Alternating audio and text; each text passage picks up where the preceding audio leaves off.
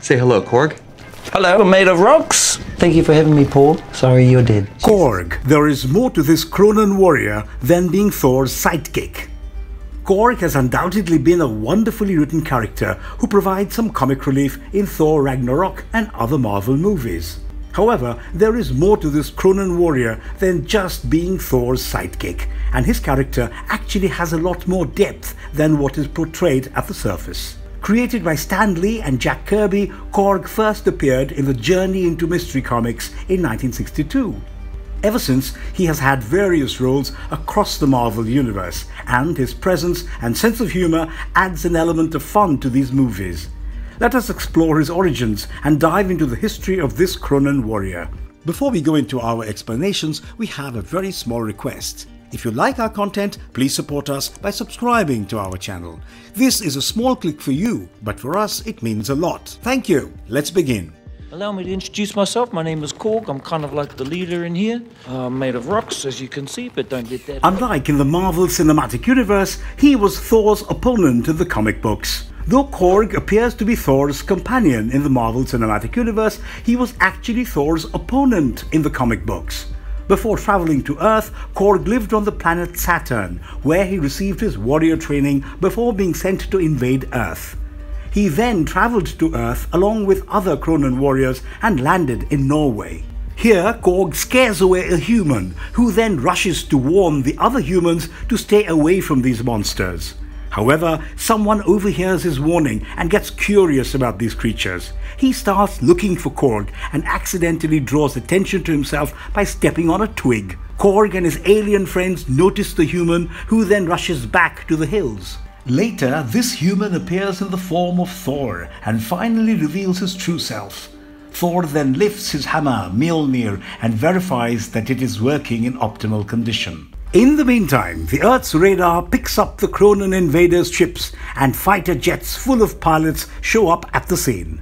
However, Korg and his companions project large images of dragons and frighten the pilots, who retreat away. Other soldiers fire missiles at the Kronans, and these missiles hardly cause a scratch on the Kronan ships that are protected by a force field. Thor prepares to launch into a fight against the Kronans, but they trap him in a cage. Thor then uses his strength to break the cage open and uses Mjolnir to destroy the weapons held by the Kronans. With no other defense strategy, they unleash their Mechano-monster weapon, but Thor manages to destroy it as well. Finally, Korg and the other warriors are left with no choice but to retreat and abandon this mission. Korg, right? Hey boys. guys, long time no see. Beers on the bucket.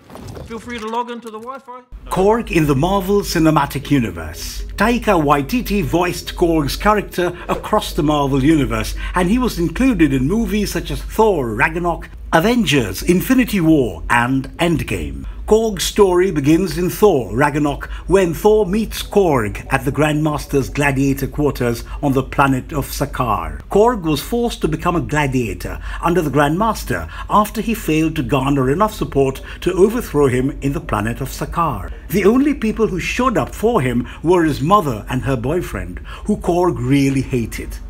Except for my mum and her boyfriend, who I hate. As punishment, I was forced to be in here and become a gladiator. Though he lost this fight, he was forced to work for Grandmaster. Korg jokes about it and shrugs it off by saying that he probably did not print enough pamphlets to ask for support. While staying at the gladiators' quarters, Korg befriended another gladiator named Mek. He also extended his friendship to Thor when he got thrown into the gladiator quarters. Korg tells Thor all about the Grandmaster's champion and how no one has managed to defeat this creature yet. He even points towards the corpse of Doug, the last person this champion had defeated. Korg even stayed by Thor's side when Loki used his powers to appear in this cell to warn Thor not to compete with the Grandmaster's champion. However, once Loki disappeared from the room, Korg tried to attack him and even called him a ghost. Korg helps Thor obtain weapons to prepare for his battle against this champion, who is later revealed to be the Hulk. He offers a spear to Thor, but Thor looks for a hammer instead. Thor confides in Korg about his past life and tells him about Mjolnir and its special powers.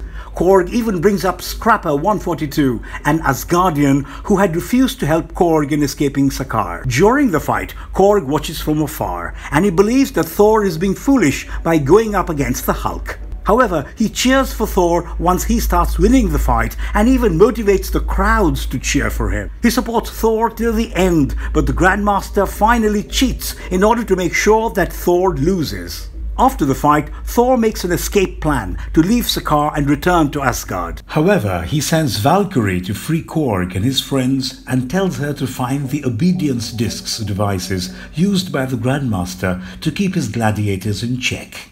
While Valkyrie deactivates these discs, Korg and Miek wait in their cell, and Korg gets curious about the fluids dripping from Miek's body. He wonders if this liquid is actually made up of Miek's eggs, and he then tries to look into the liquid. Valkyrie deactivates the obedience discs and then bursts into their cell, asking for Korg. Korg first awkwardly asks who Korg is among the gladiators, and then finally takes the lead in the gladiators' revolt against the Grandmaster. Valkyrie hands him Saskaran weaponry, and Korg asks the other gladiators, such as Taspa and Biff, to help him in this revolt. While chaos breaks out, Korg breaks into the place's hangar and even switches off the main trigger of the obedience discs. In doing so, he frees Loki from his prison, who then offers to help them in escaping Sakaar. The group then escapes the planet on a huge spaceship and finally returns to Asgard to help Thor.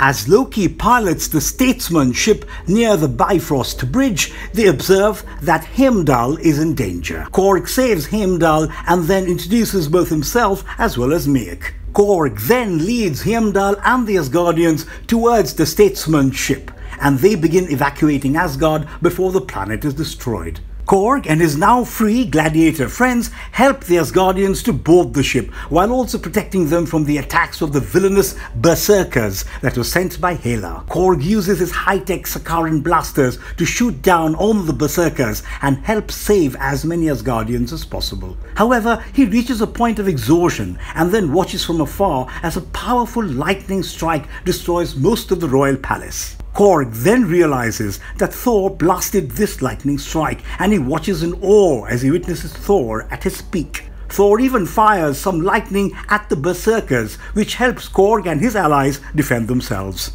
However, it so happens that Korg accidentally steps on Miek in the midst of all the chaos. He is ridden with guilt and carries Miek's body with him on the Statesman. Oh. Yeah, and I accidentally stomped on him on the bridge. I just felt so guilty I've been carrying around. Korg watches Asgard fall before his eyes as Surtur finally destroys the entire planet and causes the apocalyptic Ragnarok.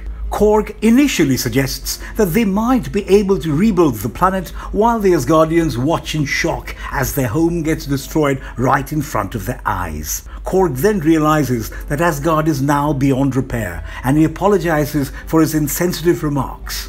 Korg then stood amongst the surviving Asgardians while Thor was named the new king of Asgard. Heimdall inquires Thor about his future plans now that Asgard is destroyed and asks him if he has a new place in mind. While Thor thinks of a suitable place, he asks Korg about Miek's home planet, since it could be a good place to settle in. Korg then tells Thor that he stepped on him on the Rainbow Bridge and that Miek is now dead because of him. However, Miek then comes back to his senses in Korg's arms, and the Kronan warrior realizes that he did not kill his friend after all. Korg then apologizes for the disruption and once again asks Thor to continue his speech. Thor then announces that they will travel to Earth and set up New Asgard there. On their journey to Earth, Korg was one of the few people who survived Thanos' attack on the Asgardian ship. During this incident, almost half of the Asgardian population, including Heimdall and Loki, were killed. The other half rushed to safety in escape pods before Thanos blew up the entire ship. Later, in 2018, Korg survived Thanos' snap along with Miek and Valkyrie, among other friends. Korg then settled on New Asgard along with the rest of the survivors and spent the next few years of his life playing video games with Thor, keeping him company. He was also present when the Avengers visited Thor to convince him to return to the team in Avengers Endgame. He greets Bruce Banner and Rocket Raccoon and invites him to Thor's room while they play Fortnite. While playing the game, Korg gets agitated when an online player called Noobmaster69 insults him, and he complains about it to Thor. Thor then threatens the player and promises to hurt him if he does not stop insulting Korg. In this manner, Korg provided some comic relief even in tense situations in the movies. Later, he joined the Battle of Earth along with Miek and Valkyrie as all superheroes came together to fight Thanos. In this battle, Korg fought against Kull Obsidian and he struggled to defeat him. Finally, Drax helps Korg in defeating Obsidian, and both Korg and Miek finally make it out of the battlefield alive. Once everything returned to normal, the duo returned to New Asgard.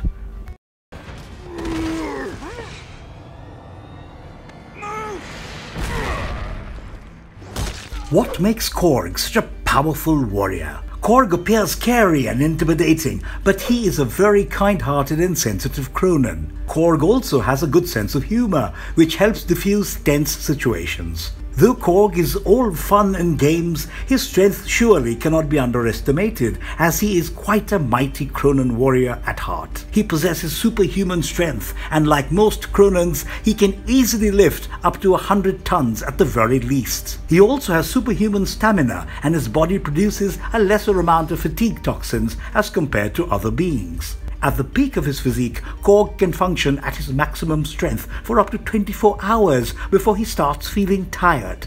Like other Kronan warriors, Korg has superhuman durability and could not be easily injured or killed in combat. He has a rocky exterior, which makes it hard for any weapons to break through his external skin and do any actual harm to his body. Korg can also endure powerful blasts and explosions and withstand high temperatures and falls from heights without getting injured. Korg's body was made of silicon-like substances, and he could consume coal and even rock as his source of energy and food. He was a member of a very advanced species that had created many high-tech weapons, robots and spacecrafts. They also possessed the ability to create illusions of dragons among other beings, which was also demonstrated during Korg and Thor's meeting on Earth in the comics. Korg previously participated in gladiator competitions and has excellent combat skills. He can also wield various sorts of swords and shields among other weapons. Korg in Marvel's animated series. Korg also appears in some of Marvel's animated shows, such as the Superhero Squad show and Hulk and the Agents of Smash. He was voiced by Dave Wittenberg in the Superhero Squad show and only appears in an episode titled Planet Hulk. In Hulk's and the Agents of Smash, Korg's character is a native Sakaran who ends up in trouble when the ruler of Sakaar uses him as a slave to conquer the place. Smash agents help free all the slaves on this planet and ask for assistance from the Red Hulk to convince Korg to side with them. Yeah, not really useful unless you're fighting off 3 vampires that were huddled together. Is there a Korg special Marvel series in development? Though there are no concrete updates on any Korg series, there are rumors of Taika Waititi developing an exclusive Disney Plus series for this Kronan warrior. Though nothing is decided yet, fans are hoping to see Korg get his own series, as he is one of the most fun side characters in the MCU. We can also then look forward to some answers regarding his origins, his fight against the Grandmaster, and even the reason why he hates his mother's boyfriend. Moreover, a Korg series definitely means that we will be seeing more of Miek, and the two are each other's closest companions. In any case, a Korg series promises a lot of fun and laughter. We hope this rumor turns out to be true. I'm Korg, this is me. We're gonna jump on that spaceship and get out of here. Wanna come? Conclusion. Korg's presence has certainly livened up many scenes across the Marvel universe, and he is definitely one of the most likable side characters in the MCU. While he has appeared in a few movies here and there, we surely haven't had enough of this fun Kronan warrior. Hopefully, we will get to see him in Thor, Love and Thunder, and even more Marvel projects in the future. And if you liked our content, don't forget to leave a like and subscribe to us if you haven't already. Have a good one and be safe. Thanks, everyone. This doesn't make any sense. Nah, nothing makes sense here, man. The only thing that does make sense is that nothing makes sense.